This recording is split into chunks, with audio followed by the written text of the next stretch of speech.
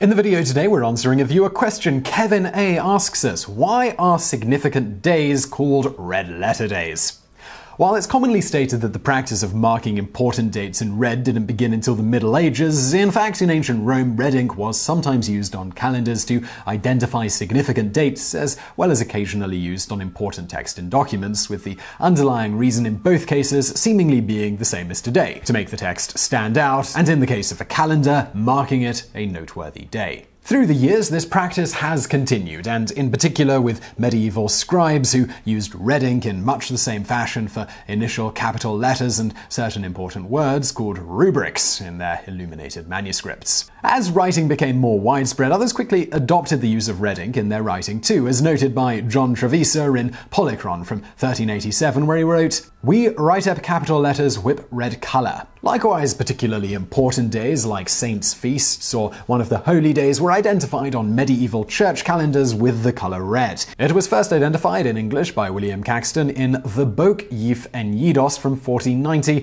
I'm sorry about my Old English pronunciation previously and for this next bit, but it said this: "We write yet in our calendars the Hage Festis with..." It's horrible to read. Papra? Papra. We write yet our calendars the Haig Festies with red letters of color of purple.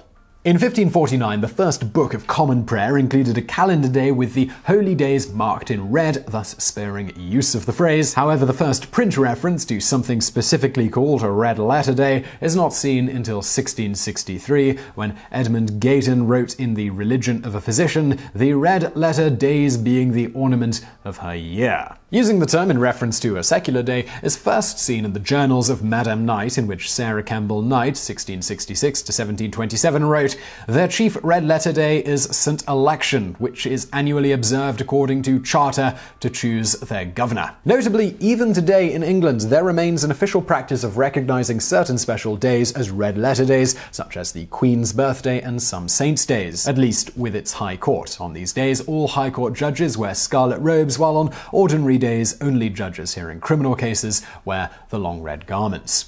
And now for some bonus facts. Because the rest of the calendar was written in black ink, ordinary days used to commonly be referred to as black letter days. For example, Tobias Smollett wrote in The Tars of Old England, a comedy from 1757, "Of the month of November she'll have cause to remember as a black letter day all the days of her life." And now for another bonus fact. The legal phrase black letter law, meaning well-established basic principles of law that are no longer up for debate, traces its history to at least 1831, when the US Supreme Court wrote in Jackson and Huntington, "It is seldom that a case in our time savors so much of the black letter, but the course of decision in New York renders it unavoidable."